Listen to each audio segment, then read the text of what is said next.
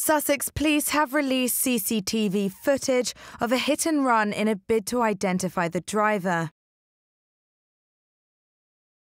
The victim can be seen being hit by the white Fiat, thrown in the air and carried along with the momentum of the car before falling to the ground.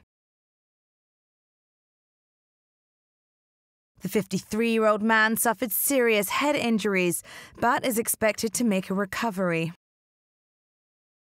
Officers are appealing for people in the area at the time to come forward to assist with the investigation. In particular, the driver of this taxi, the silver van, and this black Ford. Anyone with information is asked to get in contact with Sussex Police.